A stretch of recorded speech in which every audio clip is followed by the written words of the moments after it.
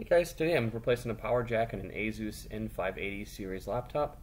This is one I do for my standard $69 parts and labor at PCRepairHelp.net. And when you try to plug this thing in here, it's really loose. I was actually able to wiggle the tip of the power cord in just the right way to get it to power on, so I could confirm that the computer did power on before I did the repair. But what's happening is that little pin that you're plugging into there has broken on the motherboard side. So you can hold it at just the right angle for that pin to make contact onto the motherboard. And that's what we're going to replace today. I'm going to take the laptop apart to the motherboard and desolder the old jack off of there and solder a new one on. And the first step to this endeavor is taking the laptop apart to the motherboard. So I'm going to remove all the screws on the bottom panel first and then remove that bottom panel.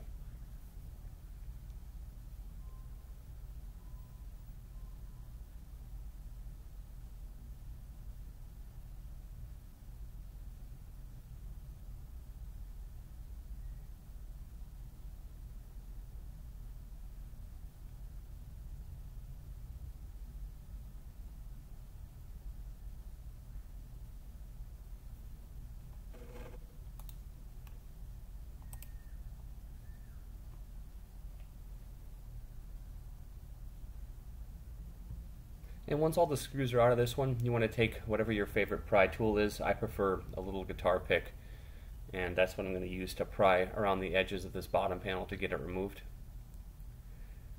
This one was kind of on the easier side. Some of them are pretty difficult to get out, but once you find a groove underneath that seam of the bottom panel, you can just pop it up and it'll come out pretty easily.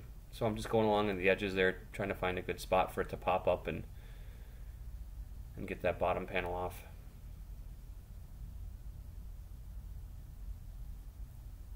So now you have access to pretty much everything. You could upgrade the RAM, you could switch out the hard drive, access the fans, all that kind of stuff with that bottom panel removed.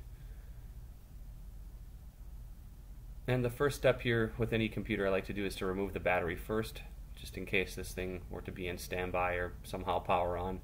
When I'm trying to take everything apart, it's good to remove the battery first.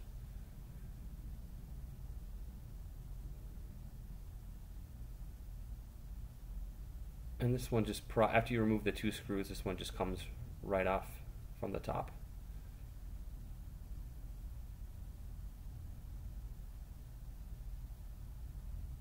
And the next step here is I'm just going to remove the fan screws.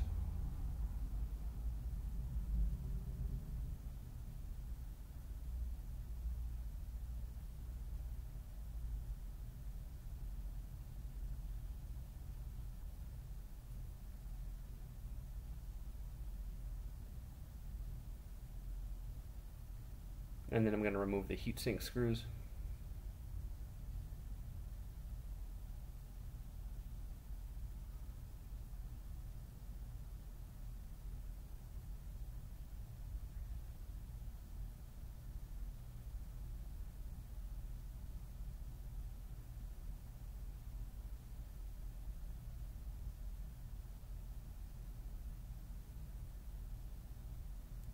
And now I can remove the heatsink and the fans.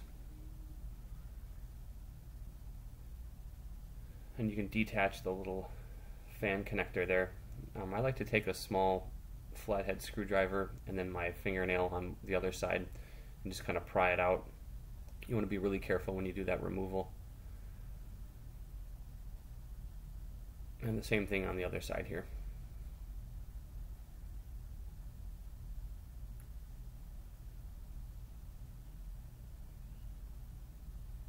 And the next step is to remove this little shield here, shielding. This is shielding the wireless card and the SSD drive.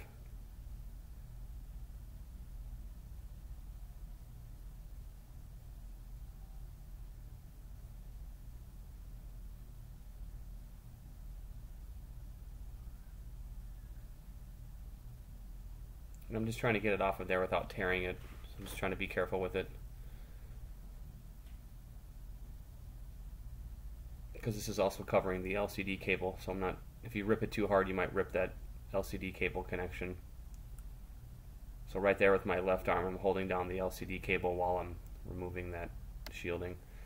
And underneath that shielding, there's a little sticky piece that's holding the LCD cable down, so you can remove that.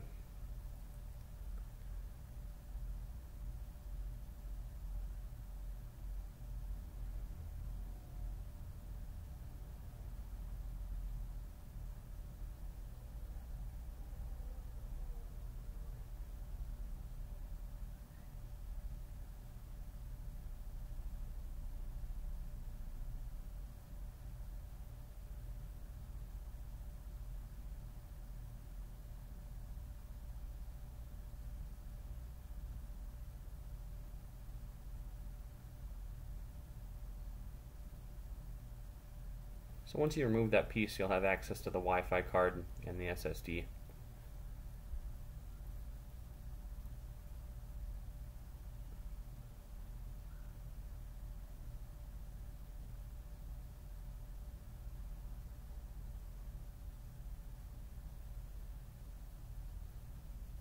So now the SSD is out and I can remove the Wi-Fi card here and detach those wireless antennas.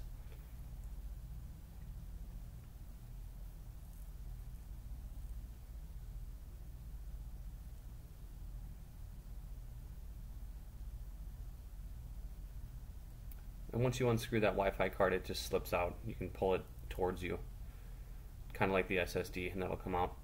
And the next step here is I'm just going to remove the hard drive caddy. That's where you could put in like a expandable 2.5-inch drive.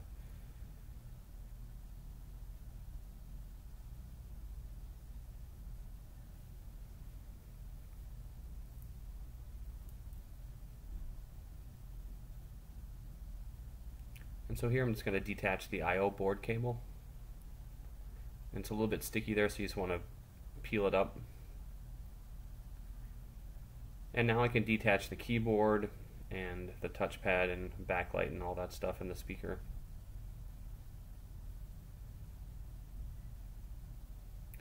And here I'm going to remove 2 hinge screws. The hinge is going over the motherboard, so the hinge screws need to be removed so you can pry up that hinge and have access to it. So now I'm going to open it just a little bit, and that'll open that hinge just enough for me to get my finger under there and finish pushing that hinge up.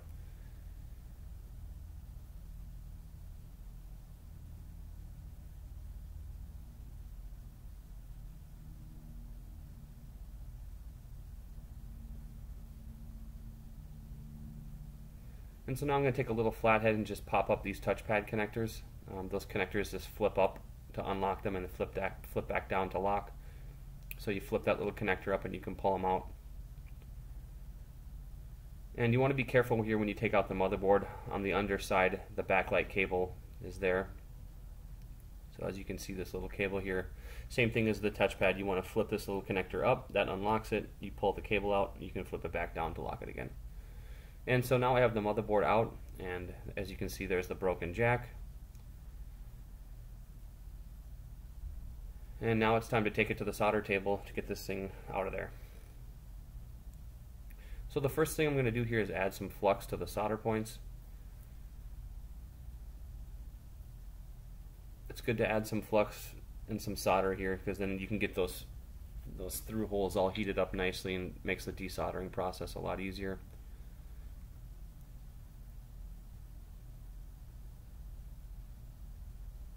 So now I have the flux on there. Now I can add some fresh solder. Like I said, that'll break up all the old existing solder that's been there forever and just makes the desoldering process much easier.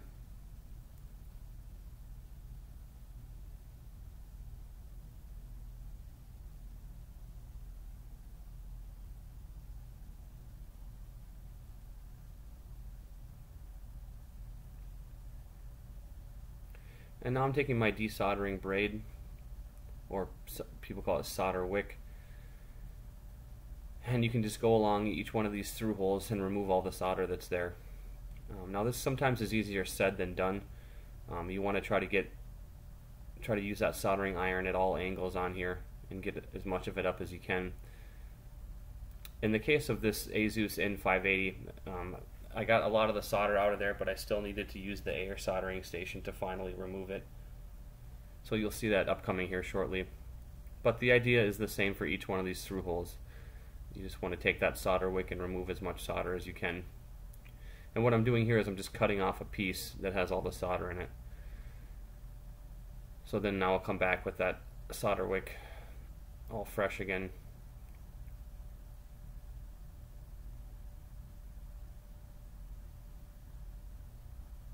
And this part's kind of long and tedious, but you just need to keep going on each through hole, hitting it from every angle that you can with the soldering iron to try to get that solder out of there.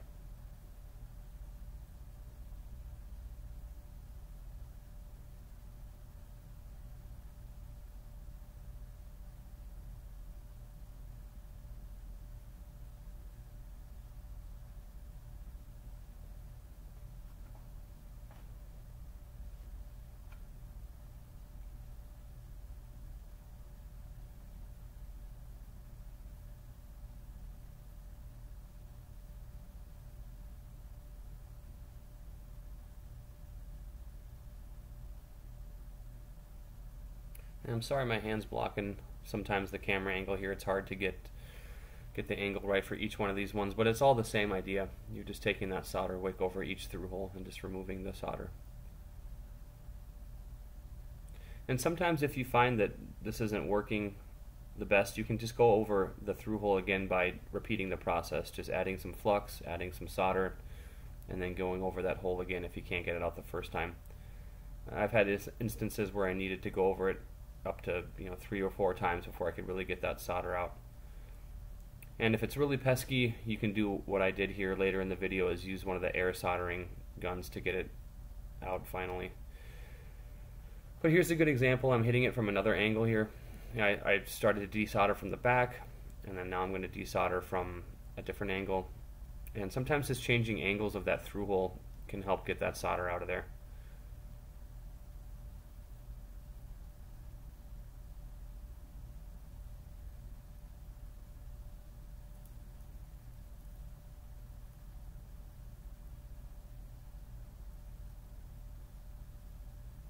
And this is definitely, I'd say, about the hardest part of the repair, is to have the correct soldering iron and tip and tools and skills to get this desoldered properly. The disassembly isn't too bad, and soldering a new jack in is pretty easy because you're just adding solder, but the desoldering process can be really difficult.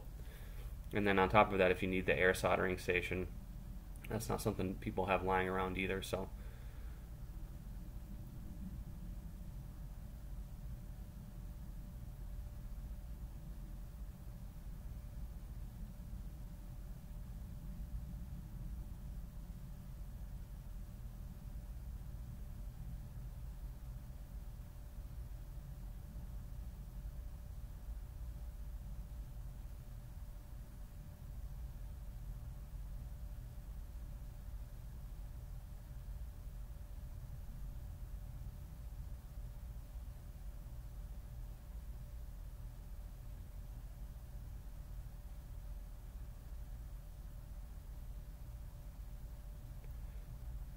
the next step too on these is to flip the board over.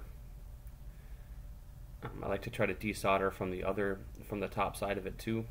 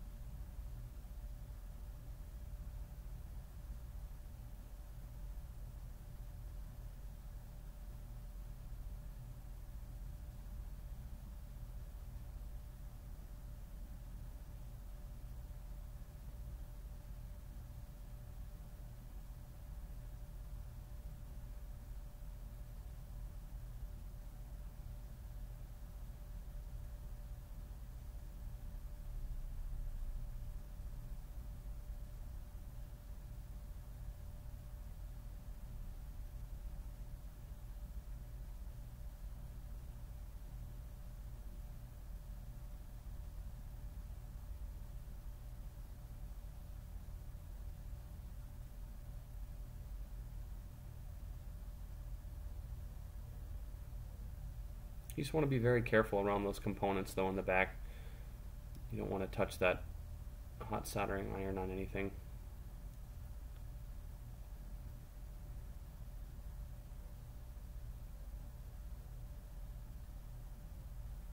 And that's why I trimmed it off at that spot, because that hot solder wick was kind of getting close to those back components. So definitely want to be careful when you're doing that.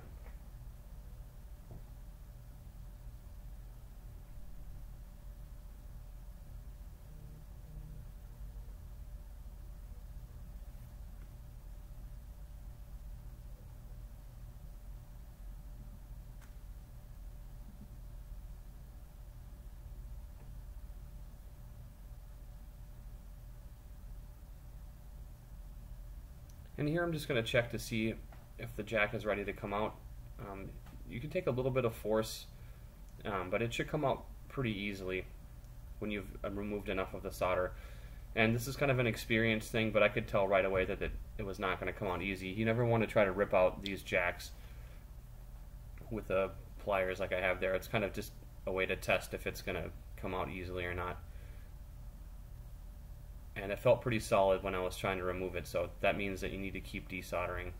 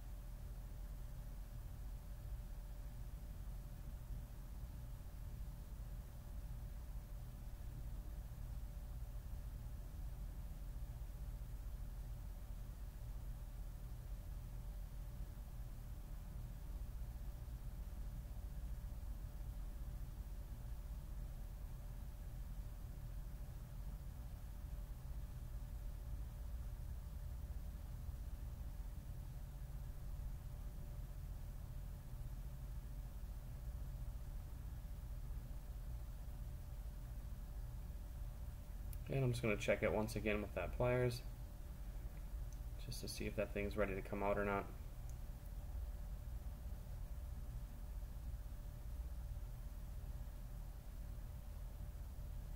And after checking that last time, I could see that it's not coming out easily, and I could sit there and spend another 10, 15, 20 minutes trying to remove the solder more, but in my experience it's just been much easier for me to get my air soldering station out and just finish the desoldering process with that.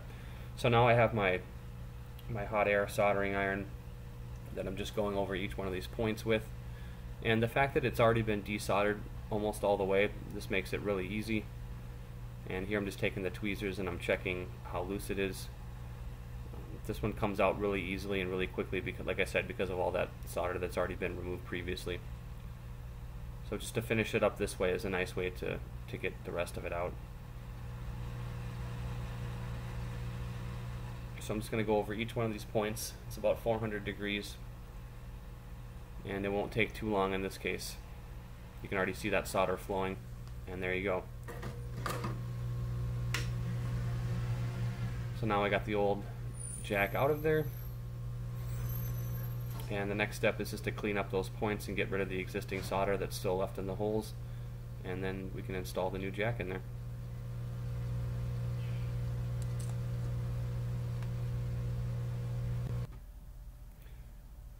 So now I'm back to the soldering station, and I'm just going to add some solder to the points where it wouldn't come up with the wick when the jack was in there. But now that the jack's been removed, those holes are clear, and all that's left in there is just some solder. So it's pretty easy to do the desoldering with the jack out of there.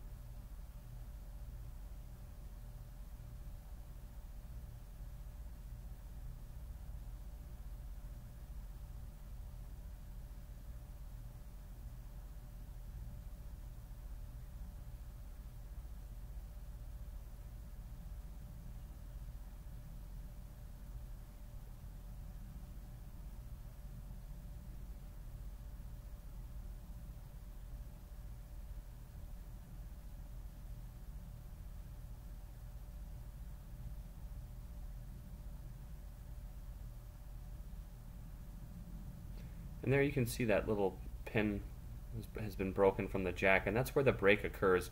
That's why you can hold that power cord at just the right angle to make it work, because that little pin is severed. It's still soldered in on the board side, and it's still kind of semi-connected to the jack. So, when you hold the tip of that cord in just the right way, you'll get it to make that connection. So you can see that just kind of falling out there.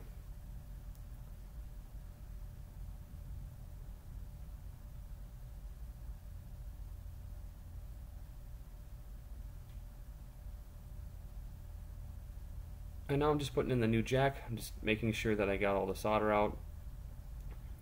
It should fit in there pretty nicely when you have everything removed properly. And in this case, I can tell that it's not fitting in there perfectly, so there's just a little bit more solder that needs to be removed.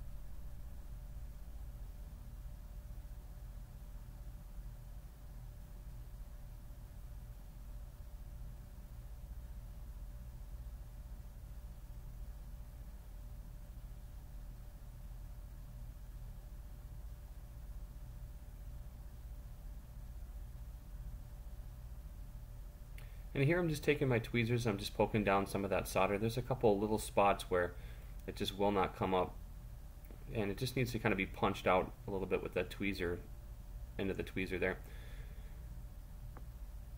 And now this thing fits in there properly. I can see that it's snapping in nicely and that all the pins are flush and level with the board. So I'm going to take my little plier handle and put it under there. I like to do that because sometimes if you just leave it flat on the surface, it can fall through. And if you have something underneath it holding it up, it'll make sure to keep it flush with the board.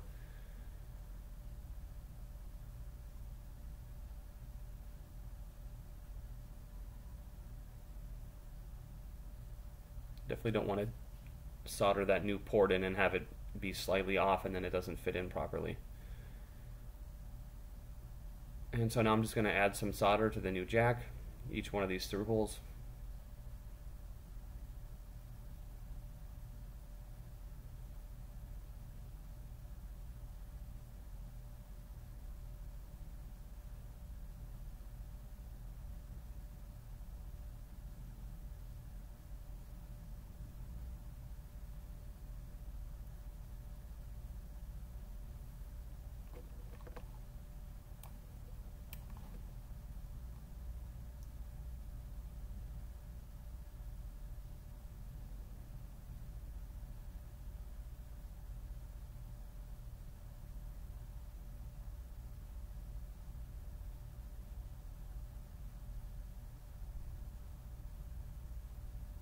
I'm just going over that back voltage pin again just to make sure that solder flows all the way through the hole. And I'm going to add a little bit of flux just to make sure each one of these through holes is getting that solder properly all the way through. And that flux will help that solder flow down properly through that through hole.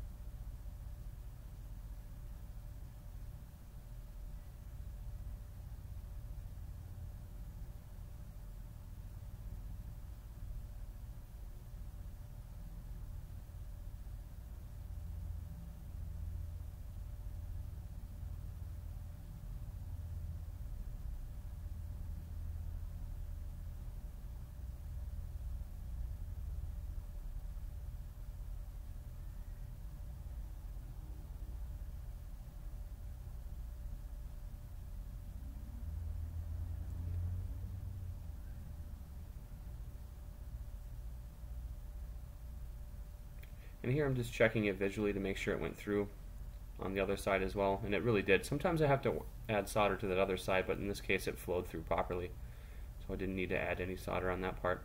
And now I'm just going to take some 99% alcohol and just clean up all the flux out of that area.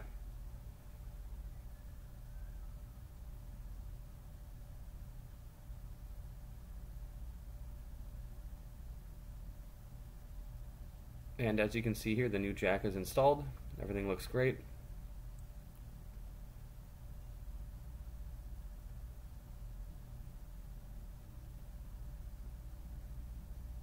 And that's it. Now you can just reassemble the laptop. And I wanted to show a quick picture of the failure here where that center pin's been removed. Thanks so much for watching.